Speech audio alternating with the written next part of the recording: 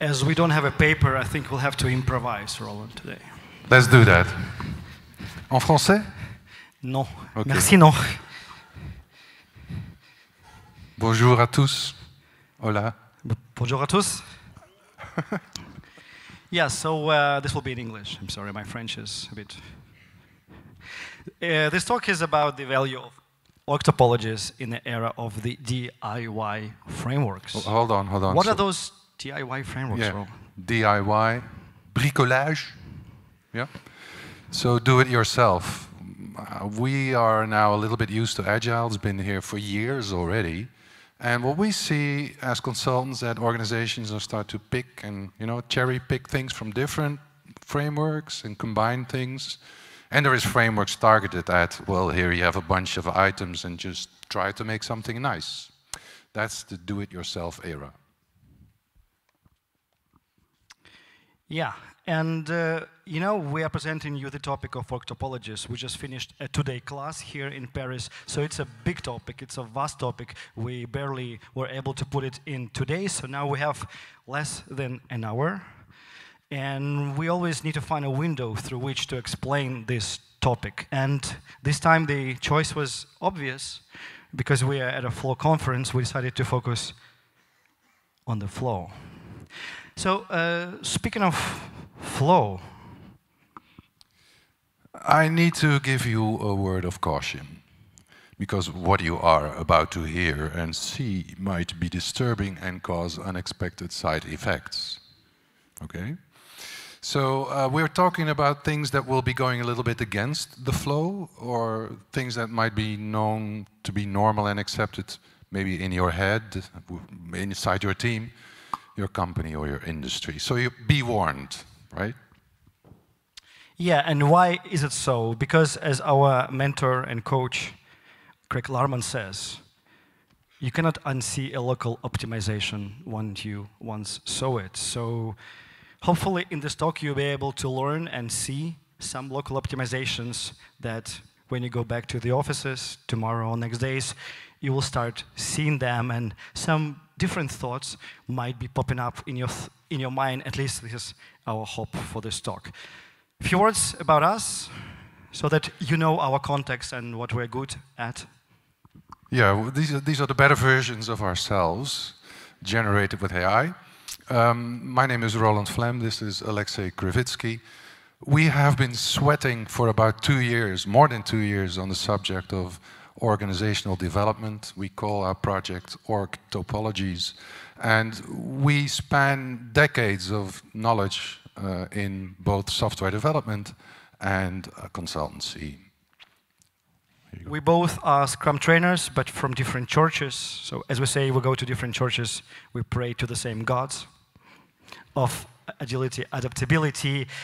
The right side of this picture, though, again, about the flow, right? We found ourselves swimming against the flow somehow. So we visited some talks in this conference, and of course we know what happens in the industry by following a lot of people from you guys on LinkedIn. So we found ourselves that we are not really mainstream people. We're not trying to say popular things. We're not trying to say things that make you comfortable. Not because we want to be special, but because we believe the world is not black and white, right? And the mission of Org Topologies is to help all of us to create a bit more thoughtful organizations, right? And because this world is not black and white, of course, we would like to show you more options, right? We're not saying some options are better or worse than others. All depends on the context. So this is the map of Org Topologies, and we're not going to go into every box. Today we'll be speaking out of the box, if I may say. But essentially, we will be talking about this multicolored panel of different options that you have, hopefully just to expand your understanding of what's possible in your organization. When we look at the box, the map that we have, it contains 16 boxes, and we can use them to map and plot and see ecosystems. So a combination of boxes together creates value. And the map is an invitation for you to try to see who is involved in creating value on a department or the whole organization, and create these things that we call ecosystems. And once you see your ecosystem, you can talk about it, and you can see what is it doing for us, and maybe also what kind of options you see to, well, redesign your ecosystem. Yeah, so we're trying to make invisible things slightly more visible, so you can have wonderful, meaningful discussions about your organization and about the vector of development of your organization. Anyway, let's get back to the flow. Yeah. Let's introduce FlowTech. This is an imaginary company, and their vision statement is, we are creating a world of AI-powered IoT on blockchain, Internet of Things. Anybody works at FlowTech? No. Good, good, good. Now, there's a use case described. I'm going to read it for you, so you understand what kind of challenges they have. They create worlds where your toaster strategizes your breakfast using AI. Your refrigerator trades energy credits on the blockchain to keep your greens fresh. And your coffee maker is cloud-powered to brew your coffee to perfection before you even wake up. Wow. Anyways, of course, they have some challenges. And first, let's look what happens at the ground level of this company in the IT. Of course, IT is always somewhere ground or below the ground sometimes, right? Well, they're not in the basement. Well... Not this one. These guys are not in the basement, right? They've been already uplifted, upgraded, elevated to a better state of being. And in the IT department, there is this guy called Florian, also known as Flo, right? And this guy is a head of engineering. And over the past several years, he's been visiting different conferences, read all the books that you can find on this topic, and he has invested heavily in creating fast flow teams, like some of you, or maybe most of you and most of us, has been doing, right? He read all these books, and he successfully practiced modern frameworks like Scum and Slave. And of course, he dove into the new era of DIY frameworks like Unkicks and d.c.m.e. So he really, you know, he's knowledgeable. kind of,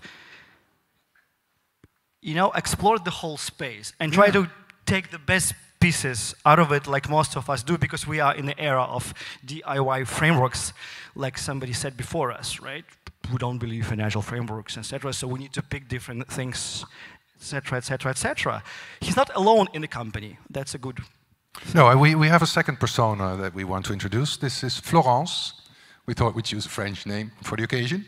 And she is a developer, and she works in a very specialized team working on IAM, that's Identity Access Management, and they have distributed cloud-powered credential storage solutions. Wow. This team is also known as Forgotten Password Team. Okay, well, that doesn't sound as sexy. Well, she's happy in her team, so she's got a lot to do. She's busy. Yes, and they follow the advice of the keynote speaker and other speakers, Sander Hogendoorn, right, was speaking yesterday, and of course, it's not a new thing that, well, you need to break the monolith into pieces and you need to speed up development. And her team was doing it wonderfully, right? That's the flow of the Forgotten Password team. They are the fastest team in the company. They can put things into production. And we might sound like sarcastic, but we are not. I mean, this is really important, right? To break things down. Like, as a developer, I've been doing this for many years and helping other companies do that. So it's right. It's not really a caricature. This is what really happens in the industry. A lot of people focus on these things, and these things are the right things to focus. Exactly, and especially if you look at what's happening in IT, then we can celebrate all kinds of successes with these strategies. I mean, in IT we see teams with happy people, and that's because management has put so much effort into reducing their cognitive load and creating this private ownership. So it's very clear, you know, everybody knows their zone of accountability. There's clarity all over the place, and this creates teams, many teams that are really in a state of hyperflow. Not sarcastic. This is what people do. All right, so let's take the elevator and go up the boardroom and see what's happening there. And currently in the boardroom, there is a meeting. All right, and somebody says, to go faster, last year, we doubled the number of teams from 30 to 65. Oh, but, I can't see it. And our costs grew 300%. And our return on investment dropped with 25%, and CAPEX, OPEX, SHMAPEX, they all are down. What is happening? In other words, well, IT is things up. Yeah. Who to blame? Always the IT, right? So, but yeah, there it is. Heads will roll. We need somebody to be accountable for this. Bring us the head of the IT. Yeah, we need him here. So now the Florian takes the elevator, interrupts his work, and needs to go to the upper floor to have some discussion. So please, in a minute, have a discussion. Turn to your neighbors, say hi, and you can speak in French or any other language. Have a discussion. What kind of a conversation do you think is happening in the boardroom when Florian enters that interesting group of people? Have a discussion. A few minutes. Yeah, right? Some people don't even have to talk. They've been through these discussions. They just know what happens there. Yeah. No matter what you discussed and realize, probably we can all agree on one thing, is that these people, Florian and the board members, they speak kind of different languages, right? Well, what do board members say? Well, they talk about market share, profits, they see ROI, they have shareholders they need to report to. And he says, scam, slave, t.m.e, cognitive float, all these things that he tried and he believes are working. Yeah, because he's not unwilling, but listen, all the numbers are red. ROI is going down, OPEX, whatever it was. And Florian says, my measures, which I can collect, are actually green. It's team velocity, it's lead time, it's deployment frequencies, all the DORA metrics are green, so... Yeah. What's the problem? There is a problem, though. Ladies and gentlemen, breaking news. Breaking news.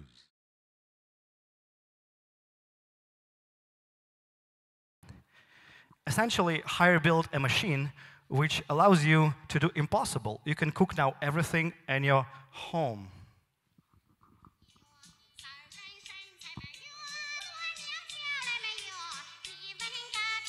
This is the commercial they're broadcasting all over Europe.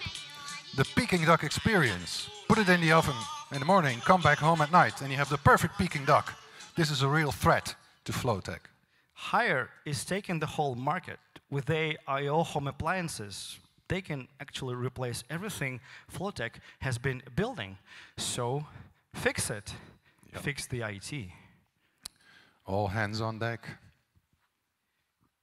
Now let's go out of the story and get a bit more serious, right? So Florian, he has been looking for these different things out there in the books, at the conferences, and he experimented with different things. And, well, he wanted to solve problems they have. But then he realized over time, and especially after this discussion they had in a boardroom, actually, I hope nobody flew out of the window during this discussion, is that solution, they solve existing problems. And surprisingly, they can also create new ones. So every solution you're currently bringing to solve your known problems, eventually, in some kind of unpredictable manner, will create new problem, which hopefully is just a better problem to get solved. So he says, well, each team is very fast in its own bounded context. But essentially, none of the team can address the current challenge that we have. And, well, if we need to replan and react to this threat that we have in the business, the whole roadmap of the R&D needs to be discarded, and it will take forever because we just do it once a year when the budgeting cycles comes, right? So we need to be way faster than we are now. And he also says, I thought my R&D was adaptive because, well, whenever I go, all these methods say, we're helping you to build more adaptive system. But yes, they are maybe adaptive to some extent. But in fact, we were just getting better at doing what we already know. So we could adapt when the strategy was stable. But now, since the whole landscape changes, we realized, oh, adaptivity is expensive. The switching costs will be too high. Yeah, so there are things that are happening now in the world that we were not prepared for, and that's a surprise. That's really a surprise. Good news. Is there any? I hope so. Oh. There is this conference you can go to, like FlowCon. And that's what Florence and Florian did. They took the train and they came to Paris. And, well, they were in the audience and they actually went to this great, what's this called? Keynote at 2 o'clock. Yeah, so they went to this talk by Alexey and Roland, these two gentlemen. And in that talk, at that conference, Florian and Florence, they were introduced to this idea that, yes, flow optimization is important, right? So what you guys have been doing in a flow tech is great.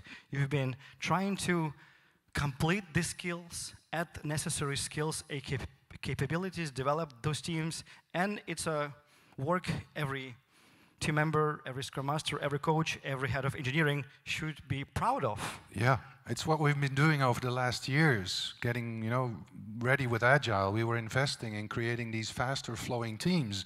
We were trying to make them more capable, better the definitions of done, faster. So we were closing their capability gap to try to let them be able to do everything.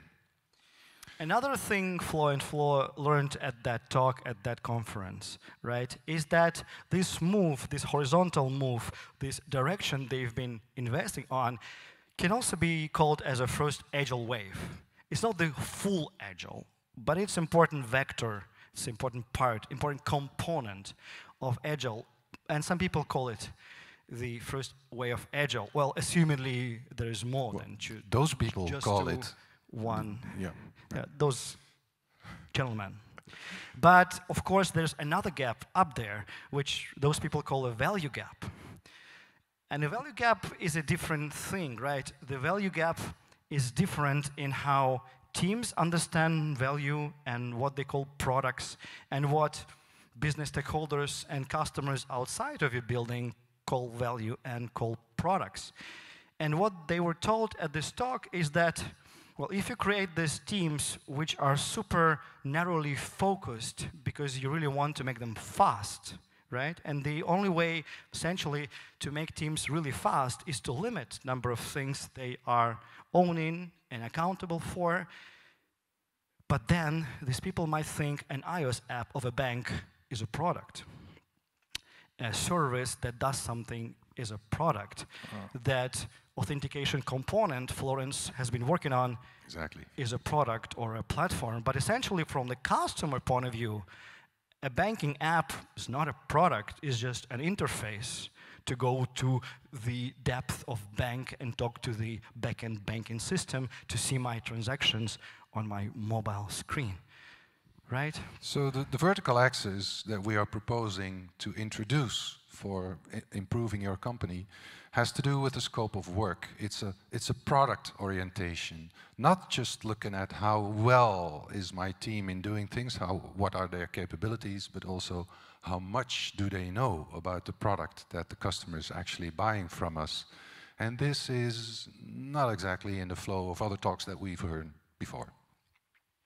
Right, and the true organizational, or if you may, business agility, or whatever we might call it in our industry, that is happening now, and that will even become even more and more happening because of AI and other companies that are trying that, will help to create this higher level of organization that master both, not just the capabilities and flow in the teams, but also help the teams and developers to have a broader understanding of the value and the customer, ideally close to the value and product definition the customers have. Yeah, so that's what we would call second wave of the Agile movement, to include that product knowledge, to include that, to start closing that value gap.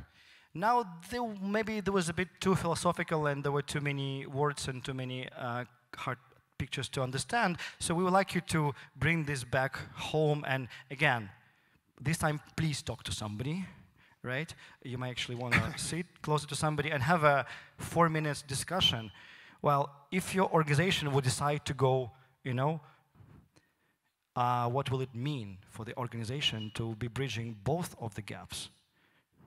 Okay, so please have a discussion. What will it mean in your organization if you decide to try to close those two gaps? And if you didn't understand what those gaps are, ask the other person, maybe she understands. Have a discussion about that, please. All right, thank you. It's good to hear people chatting at the conference. Thank you for doing that. We have to do it in French. On reprend, mesdames et messieurs. They told me to say that, I don't know. Bon, Roland parle bien français. Ouais, toi aussi, hein? Okay.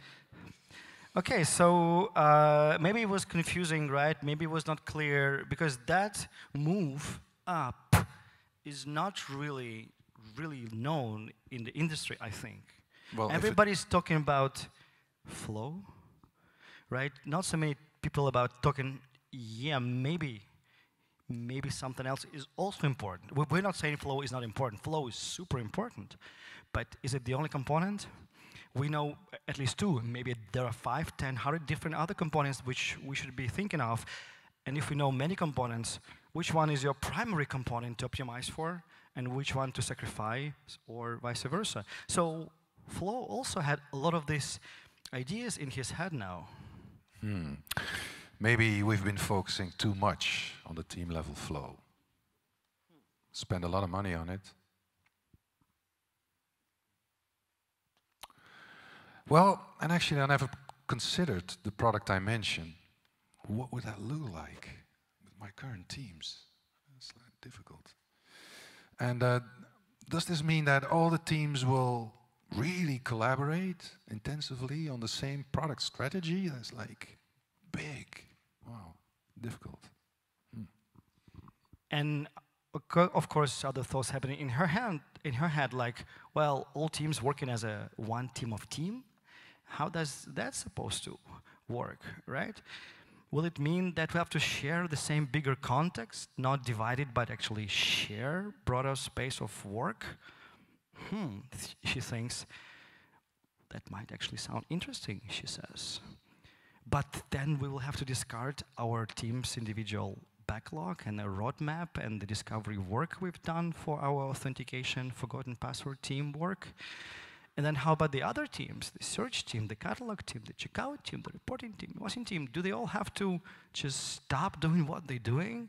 Just join forces and do other things? What happens to the product owners, backlogs, all this investment? Teams working as one big team? Well, I don't think so. It's not efficient. It's not going to work. And what about co-ownership? If you all own a certain responsibility, then nobody has that responsibility. We all know that, right? This is not going to work. Cognitive overload. I mean, how can you know everything of a product? Heads will explode. And I will be responsible, okay? Not on my watch.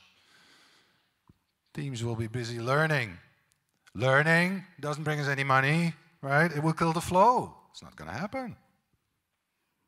Right remarks, right? This stuff should happen in people's head because these things are dilemmas, right? They don't really have single answer. And other things happening in her head is like, she's thinking, hey, I used to work in a startup when we programmed 5 different systems in 3 different languages, and we actually work as one big team, she thinks, and so we also talk to the customers ourselves. Well, and everything we worked on was relevant. Right? If you're talking to the customer on a daily basis and you're owning everything that is happening there, like if you are in a startup, then everything you're working on is relevant. Your team is always relevant. But she thinks, I wonder if that can actually be applied to corporations like Flowtech. They're not startups. Yada, yada, yada. Many other thoughts and dilemmas happening in the head, right?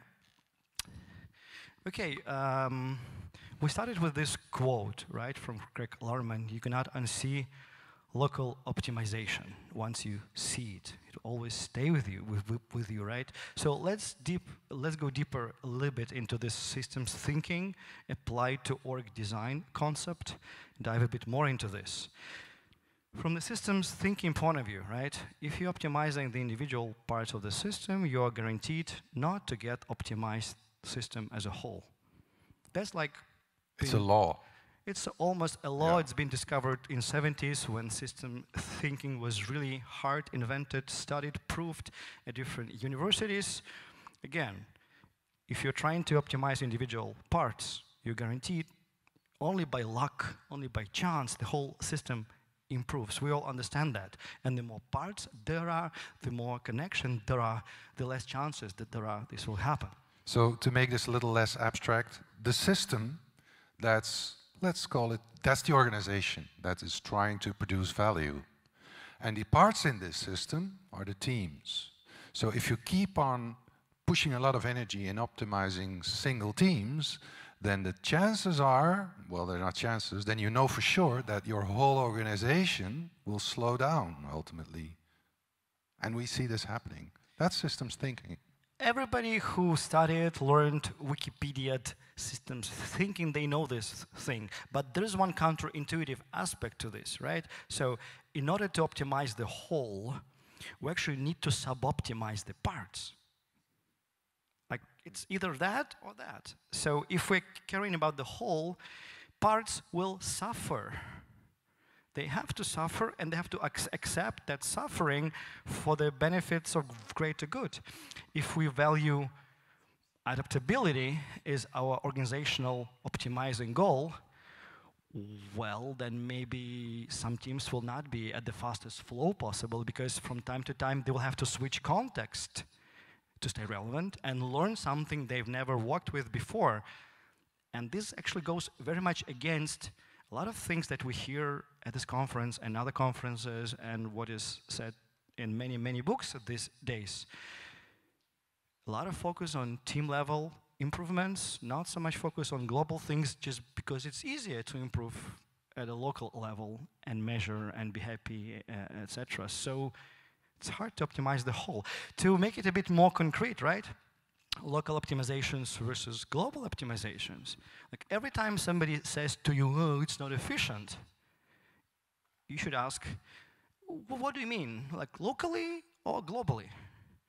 You know, efficiency can be local or can be global, right? Maybe it's not efficient for this team to stop working on what they're working on and learn. It's not efficient for the team, but more efficient for the global organization, for a global system, for a department, for a bunch of teams, because that upper system, bigger system is learning. Is it also short-term or long-term, right? Every time somebody's mentioning the word efficiency, you should have this zzz sound in your head. Because, what do you mean? Small, big, local, global, right? And then if you clarify what they mean, maybe you trying to optimize globally, and this person is really much motivated to keep optimizing things locally, and that's why you have this constant conflict in the company between product managers and heads of engineering.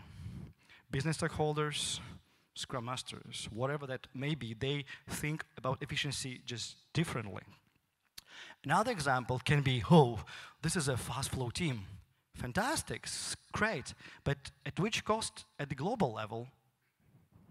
You cannot be locally fast without any side effects, right? If I'm playing in a band and I'm a very lousy bass player, but if I play a bit faster than the rest of the band, that's probably the last gig I'm going to have. It's called jazz. It's called jazz, right? Yeah, sometimes. Which undesired side effects it will create in the organization in the long run. Maybe positive, fantastic, something unexpected, maybe not, but it makes sense to think about this. We hear this word fast and flow and efficiency. What exactly do we mean by that, and how we measure it? Private code ownership reduces cognitive load. Duh. If I own just one line of code in the company, I'm the fastest developer ever. So there's some limit to this. Right? Well, you guys know more about this with domain-driven design. Of course, it's not just one line of code. It's some kind of context, yada, yada, yada. But this is the thinking, right? At which cost? And how will it impede organizational learning in long run if we divide and conquer, et cetera, et cetera, et cetera? Yeah, so that's introduction to trying to think more systemically and deeper and not just go for the easy solution, because systemic means there's a lot of stuff involved and it's complex and you need to do some slow thinking to really understand what's happening. Now, we think it's time for discussion after this. And we promise that's the last time we're asking you to do something unpleasant at our keynote. Uncomfortable talking to your neighbor. So, again, talk to your neighbor or talk to your imaginary friend. And I see a lot of people are talking to somebody inside. That's all right.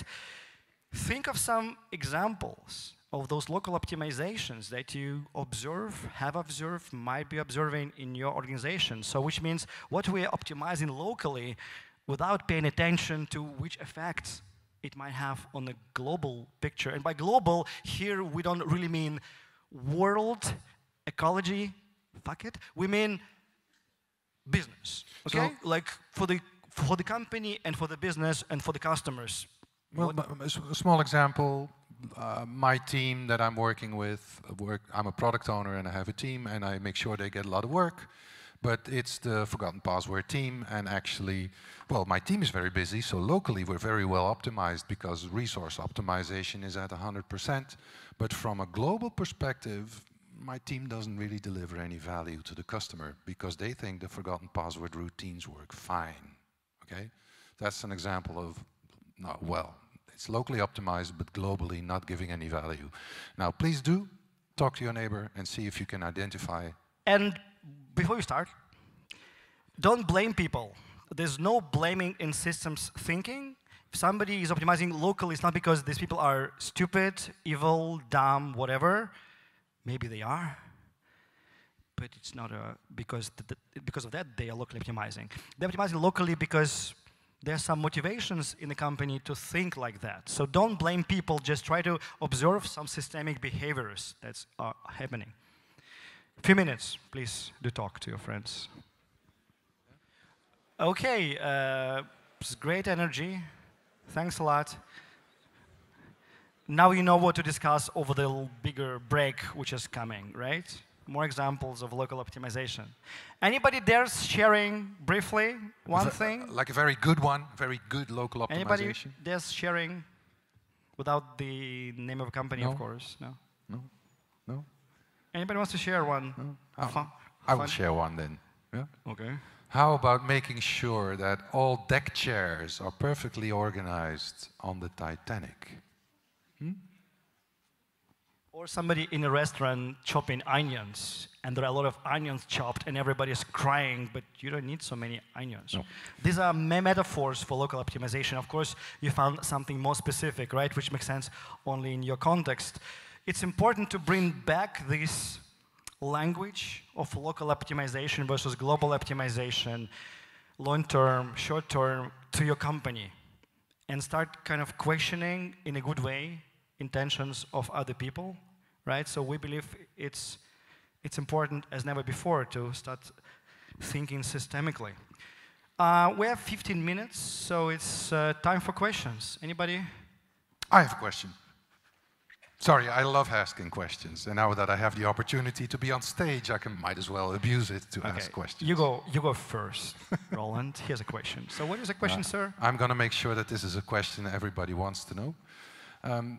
So moving up, towards that product dimension and making people know more and be fast, does that really work in real companies, or is it just an abstract concept that you guys bring here to stage? Are there any examples of those companies? And how do they do it? Well, good questions, Roland. Yes, thank you.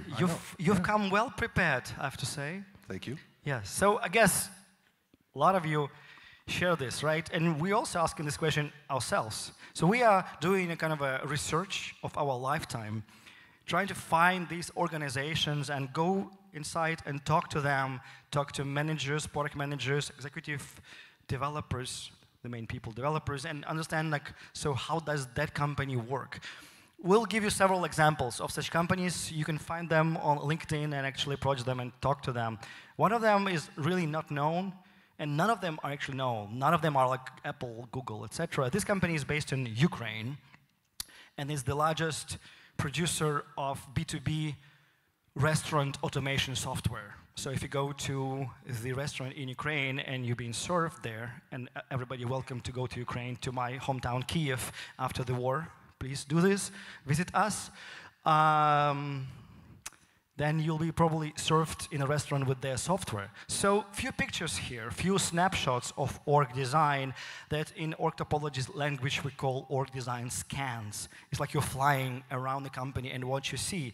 And this part where Roland stays, that's what was before 2022. They had like 9 islands, 9 small islands. And by colors, we mean different classification based on org topologies, but they were low-level archetypes, meaning every company, you know, you see these dotted lines around the teams, that's the context they were owning. Every team was owning same small context. Some people were owning components, like a payment component. Because you're doing restaurant automation, there are different printers in restaurants to print checks and all that. There was a printer driver team in the company, right? And some teams were building a bit more understandable by the customers' features. Some teams were building constructor, so the restaurant can build a website with a menu for itself, etc., etc., etc. But every team has its own list. I would not even call it a backlog. A list of things to do, a list owner, product owner, and a team lead, right? It's a very classical setup you see in a lot of organizations. And after about 9 months of systems thinking and talking about the problems they have and trying to understand what they want to be when they grow up, they realized, okay, we can actually try to learn how to work together again like we had worked when we were small. Let's go back to this idea of we are a team of teams, right? And essentially, they, on that part you have 9 teams, here you have 6 teams. It doesn't mean they fired people or people quit. No, they reshuffle teams. They let people self-organized in a new teams, and they made sure these new teams had knowledge of different components. Like if there was a team who knew printers well, they make sure those 5 guys go into different teams so that 5 teams, at least out of 6, could do something with printers. So this was the idea, like open up, right? Some key concept they did. It was a smallish company, 50 people in R&D. They formed the total of 6, not only cross-functional, it's important. Scrum talks about cross-functional Scrum, but they also cross-component teams. That's a very big difference if you want to go up on the vertical axis. And teams were detached from the architecture. The opposite advice that we've heard many times at this conference. You detach teams from the architecture, and now all these teams together co-owning that architecture, which sounds like a very bad idea. But if you do it carefully, right? If you do it thoughtfully, if you put some thinking, coaching, communities, that actually worked pretty well. And when team pulled an item from the backlog, they might pull an item which required work in a component they have never worked before. They can give it back to other team who had more knowledge, or they can say, okay, that's interesting. It's the first time in our lifetime we're going to open up this repository. And when they open up a repository, what happened within the first half a year in this company, the developers went like, oh, that's interesting. This repository had been owned by the team, which doesn't exist anymore, but we see the team used this special technology for deployment or whatever, database, scripting, migration. But other repositories that we know already, they do something different. What do? Let's standardize. Let's simplify. Let's change this repository so it behaves like other repositories. So the level of complexity of the architecture goes down when you do this. And when things become more obvious and transparent and visible, owning and co-owning becomes even easier and even better. So this vertical move, sometimes we call descaling or simplification, because we're trying to simplify and get rid of things that are really bothering. Okay? And there are videos, of course, you can find online about this company. Another example of a slightly bigger company. Pandadoc. As you can see, it's a more complex organization, and this is the ultimate result that they've achieved.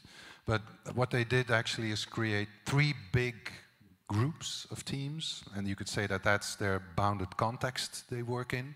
And in that context, all the teams try to share as much information as they can. Again, with the same effects of emergent architecture, emergent standards, and you name it. So they teach each other across these teams about learning about new stuff that they haven't done before. And it's not like a journey that happens overnight. The story that you just told and this story for PandaDoc, it takes years and years and years to do this. And it's done with small experiments that fail and then we retry again. So don't think this is magic happens overnight. This is a journey. And a tool like Org Topologies can help you to travel that journey in a sensible way and keep your point north where it is. Yeah, and this company, they didn't use Org Topologies. They use actually ideas from large-scale Scrum less to arrive to this org design over 5 years of experiments. One particular item on this list I would like to comment on, last one, component, mentorship, and communities. Oh, yeah. This company had a lot of code, a lot of components. This is like a document management system, digital signatures, etc., complex domain. And of course, over the course of the years, the company is like more than 10 years old. They had a lot of legacy code, like we all have. So how do you open up this code now to everybody? Well, you don't do this overnight, right? What you do, you look at your components, maybe equal to repositories, right? And you try to classify them. Okay, this component is in a good shape. It has a decent code coverage, test coverage. It already has automation, deployment, pipeline. So, and it's not a mission critical component. So we can give it away to all the teams. And if somebody breaks something, well, these are CI running and stuff, right? And maybe there are 5 more components like this that we can give away to everybody on the first day. So private code ownership and shared code ownership are not just 2 options. There are many steps in between, right? Some things you can open and give away. Some things you're like, no, this is a very core part of our product. Only one team knows it. And now you have an option. So we are giving you options, right? One option is let them own it forever. Let's call them, what do they call them in team topologies? Complex subsystem team. If you have a complex subsystem, you have a complex subsystem team. If you have a complex subsystem team, you have a complex subsystem. It's like they are married forever. Unless the mission of this team is to refactor, improve at tests, and at some point give it away to other teams. So this component mentorship community is the idea where you identify those difficult components and you have a roadmap for each component. Like maybe you attach a team to it to work on it, or maybe you pull people from different teams, or maybe people of a volunteer come from different teams, which is even cooler, and work as a temporary team to improve code.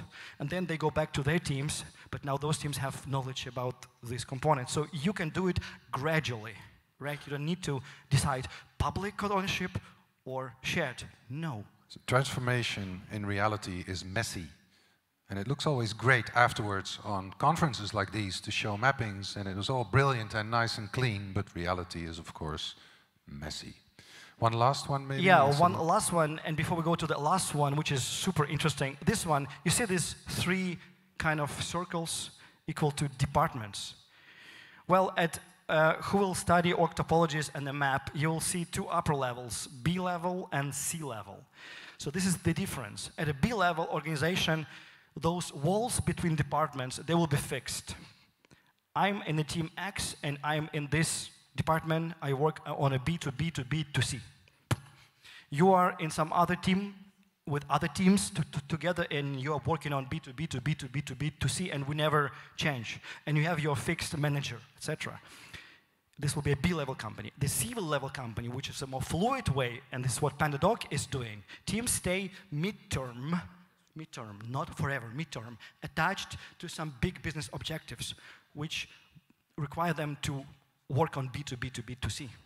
But when that objective is done, or what the team would like to learn something else, or maybe that area grows and this area shrinks because business develops like this team will go and become a part of their department. So departments are not really departments. They're just areas of agreements, and they are fluid. So this is a very different way of designing your organization. And the last example that we can discuss is Ysoft. It's a very interesting, revolutionary company. And again, we show one image, but there were multiple stages, and you can find more details on our website on how they progressed. It's a large case study. Ysoft had 14 teams, so it's a little bit smaller than the previous one. But the funny thing is, the good thing is, they achieved to serve all the teams, or let all the teams work in one same bounded context. So one sprint, if you want it, that all the teams share. There's one space for collaboration. And a couple of years ago, I don't know the exact year, was it 2022? Maybe, they went manager-less. So they've observed in earlier stages that actually having middle management was stopping them from growing further into becoming the one big cell organism that they are now. And they've decided to repurpose management. So there's job security, but not role security, and you can maybe do something else that's more valuable than managing things in our company. Some people did, and some people left. I think there's an example of somebody who was happy to start coding again, you know? Yeah. You want to say something? Go. Oh, sorry. I say, yeah, back to coding, okay. Back to coding. Yeah. So there's one product owner for the whole company, the CEO, okay, and he has two helpers, two product managers that do more daily kind of work with the teams. CEO sets strategy and puts bigger items on the roadmap, which is called a product backlog. There was a point in time where they did a merger, so they took over a new company, and the people of that new company needed to learn all the software that Ysoft is making. And it was pretty fast, actually, because it took the 5 teams 1 month to get up to speed in the new code base. Sharing code makes stuff simpler, because if I know that you're going to read my code, I will think twice about, you know, what I'm writing. Yeah, so, and these are not fairy tales, these are Googleable talks, conferences, articles, you can all find them. So we are in a research of finding more companies like this, and if you're experiencing something similar in your company, please do find us, talk to us. We'd love to talk with you and learn more from you, right? And the idea of these companies, they are much more adaptive and resilient than any other company we know. The company in Ukraine, which we started our examples with, is still there, kicking the market even during the war, even after COVID. So those companies, not just funky, not just sharing code and learning, those companies have those things that we listed, they have really significant business implications like resilience, for example. Yeah, because in the example of FlowTech, if they need to address a new problem, all teams can work on anything, they're used to learning, so it's a matter of putting new items on the product backlog for them to start working on it. You don't need a reorganization if you really want to change direction as a company. Right. We are not really trying to rewrite Agile Manifesto. We think we just need to help people read that one a bit better than they are. But we've come up with these 5 principles that we've observed organizations that create business-oriented R&D follow. And I'd like to give you a minute, just make pictures and read them for yourselves.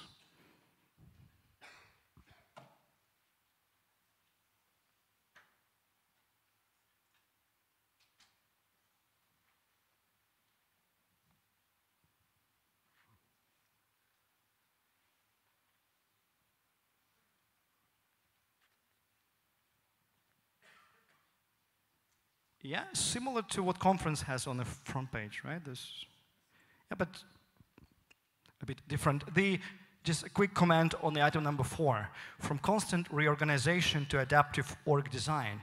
What's interesting in those companies is that when something changes on the market and they need to readjust the company strategy, like hire introduces new crazy thing on the market, those companies don't need to reorganize themselves. They don't need to create new teams and new business units and new backlogs and hire new product owners and do all this mess.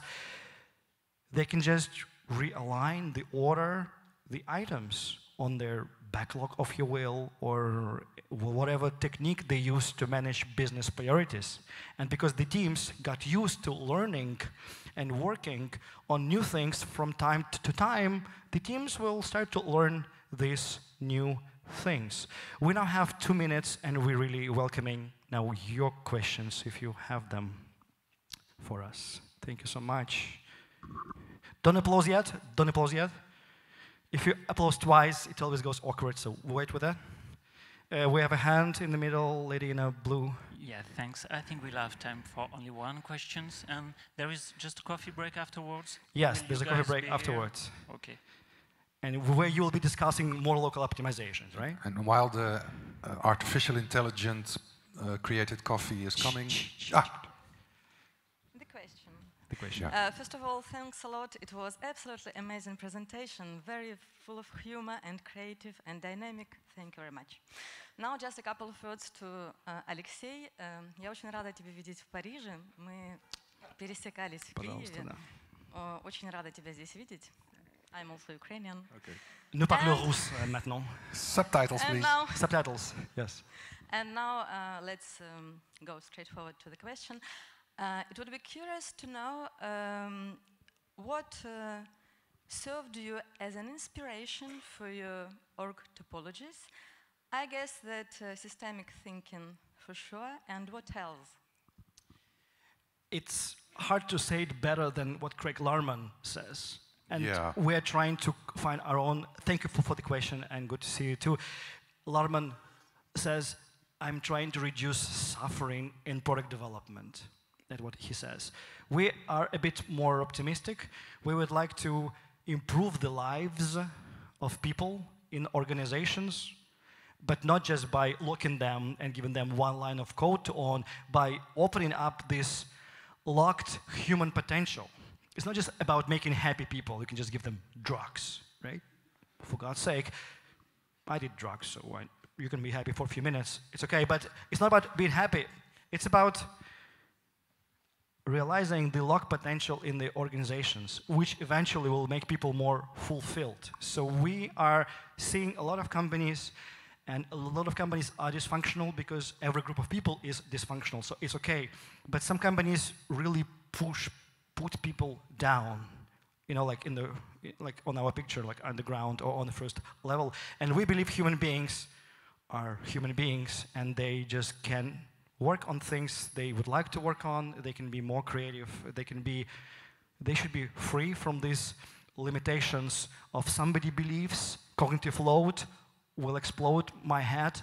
I haven't seen a developer with like open head exploded. They learn, they suffer, but eventually they think it was the right thing to do. So I would say human potential. Okay. To be more concrete, I think I was really inspired when I saw Scrum and did my first Scrum teams as a Scrum Master. Scrum. And later I discovered large-scale Scrum with Bas Vodde and Craig Larman. That was very inspirational to take it a step further. I also saw the decline in the enthusiasm of people doing Scrum and Agile. And I'm really, you know, it hurts me. And I want to make sure that that changes. We all see that we just have to apply it differently. Yeah. It's my calling in life. Anybody else has a question for us? I guess, unfortunately, I'm afraid we won't have any time. All right. But if you guys are here... now you can applause if you want. Thank you so much. High five. Thank you so much for having us.